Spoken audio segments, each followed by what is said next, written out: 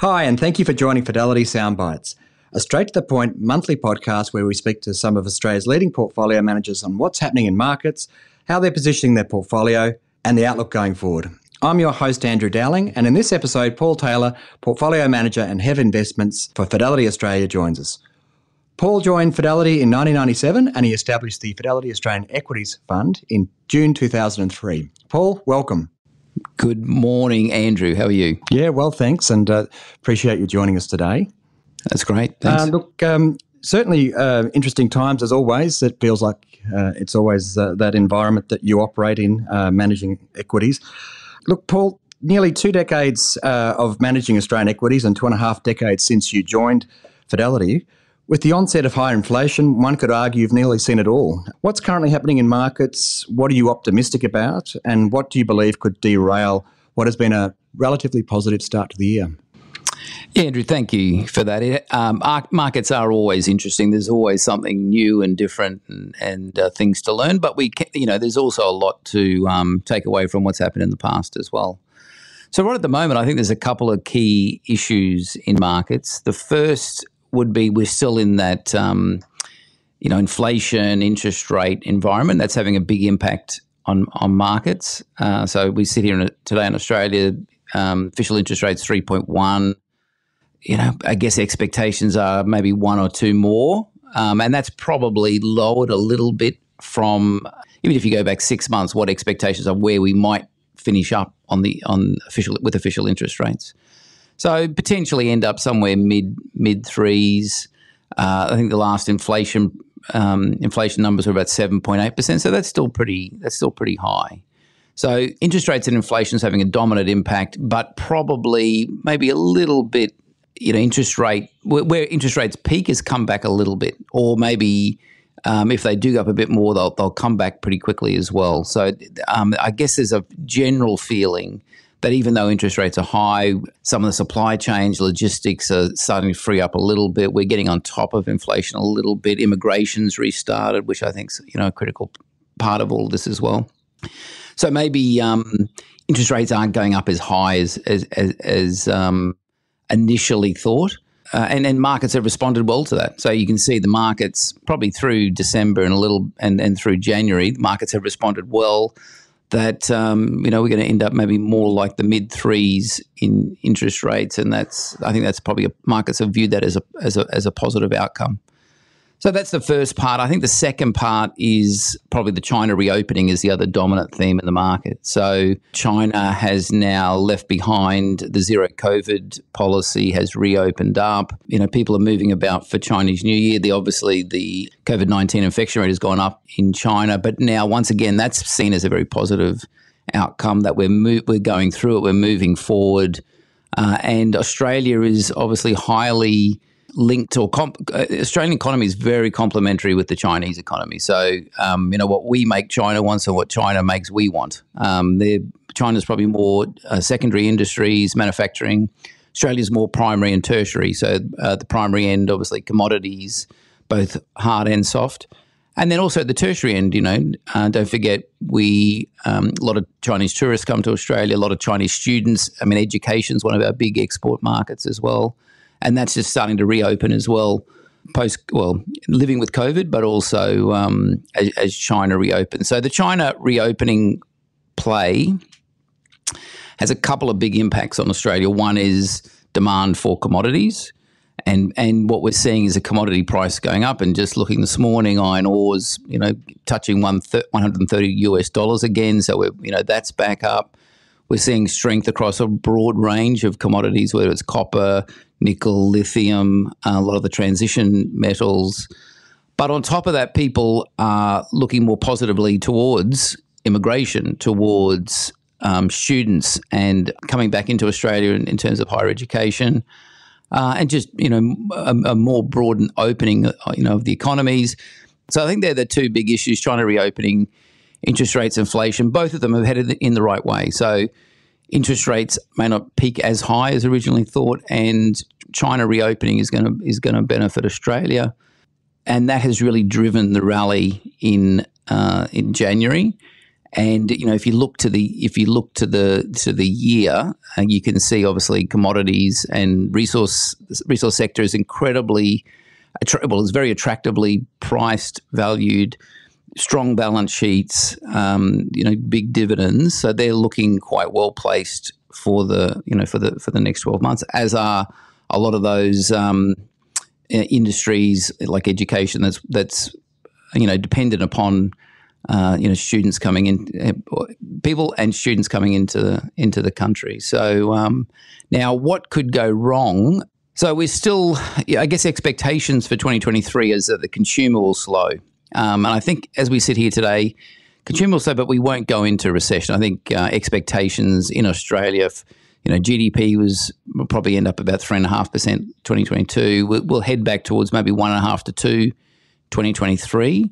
So we're still growing, and no economic declines. But the debt in Australia is really with the consumer. So the government has increased its debt through COVID, but it's still at very manageable levels. Corporates have incredibly strong balance sheets, and they're looking very strong. The debt's really with the consumer. So as interest rates go up, that does put a strain on the consumer, and also a much larger percentage initially went when interest rates were very low. A much larger percentage went to like a fixed term, maybe a 3-year fixed rate. So that starts to unravel this year. So there's still a bit of uncertainty around how the consumer will react to the higher interest rates, and also will interest rates peak in that mid threes? That's still a question mark. So I think while I think it's right to expect the economy to slow in 2023, but not go into recession, I think that's still a risk. I mean, we still could, if interest rates go a little bit higher and the consumers react a little bit more negatively. I think probably the one thing in our favour is that unemployment's still very low, and really unemployment is the key trigger as well. So. And when you look at the consumer, to your point, obviously an impact on some out there with the discretionary income as we move into higher rates to this year and fixed rates coming off. How do you recession-proof your portfolio on that basis? How do you position yourself to ensure that you're in the right positions with the right sectors and companies and avoid most of the worst? Yes, well, definitely that's the way we've definitely approached it. I think as you look at where consumers might spend their wallet, so while the wallet might be a little bit more constrained due to higher interest rates for those people that do have mortgages, for that part of the population that has mortgages, they're probably still going to spend on essentials. And so now essentials will be from your supermarkets, will be your healthcare, will be things that you have to buy. Now, they tend to actually have quite good pricing power because you've got to have them. Now, as we see food inflation come through, people will still you'll still want that and you'll still need that, so you'll pay higher. So about $100 in your wallet, maybe you were spending $50 on essentials. In 2023, you might spend $60 on essentials just because of inflation, because of the focus in that area. Now, the other interesting thing that's happened is we've through COVID, we've moved between the goods sector and the services sector. And, services has been a structurally growing area of the market. But through COVID, everything, because we couldn't buy services, we couldn't travel, we couldn't go to restaurants, we couldn't eat out, people spent their money on goods. So goods went crazy. Online went crazy through COVID-19. Now that's reversing. So first of all, bigger spend on essentials. And then second of all, within the discretionary component, what was almost entirely goods is now, and people want to get out. Well, they want to travel, and you can see that with how hard it is to get a flight, how hard it is to get a restaurant. People will want to spend on the services. So services is becoming a much bigger part of that discretionary spend, and goods is really shrinking. So in a more difficult environment, obviously, we're trying to make sure the portfolios has limited exposure to the goods, to discretionary. So we're got a big focus on essentials. We've got some of a focus on services because that will still grow because of that structural move, but a very, very negligible exposure to goods. So I think that's the first part of it. I think As I talked about, resources are well placed. So resources are well placed not only from a China reopening, but if you look to the long term, we're going through a decarbonisation phase. Now, that decarbonisation phase, interesting enough, is highly metal intensive. To get to that phase, we need to build a lot of things and actually invest in a lot of commodities and a lot of metals. And particularly the transition metals like nickel, copper, and lithium are really important through that process as well. So I think those sort of areas of essentials and commodities are really important. Thank you. And look, when it does come to investing over the longer term, can you share with us just some of those key stock attributes that stand out through all seasons and cycles? It appears that, from a commodities point of view, we seem to have all the various metals for all seasons and cycles. But naturally, what are some of the other areas you sort of the risks you're trying to avoid right across your portfolio as well?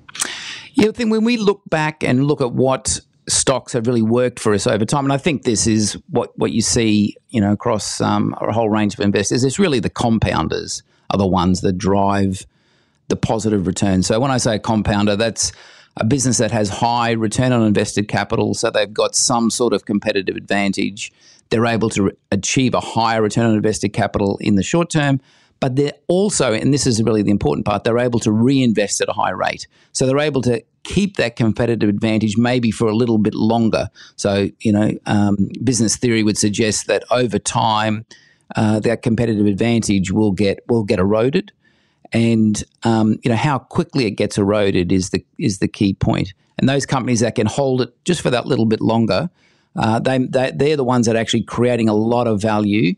And will drive incredible value creation through the long term. So the compounders, are the great businesses. On the negative side, I think what typically you got to watch out for is we're always very much focused on what's cyclical and what's structural, and you just don't want to get them confused. So if it's actually cyclical but you think it's structural, you're going to get caught. You're going to get caught out. So we spend a lot of time working out which is which, and really not getting too caught up in and too much of a believer. If it's a cyclical business and everybody's saying, no, it's really now a structural growth business.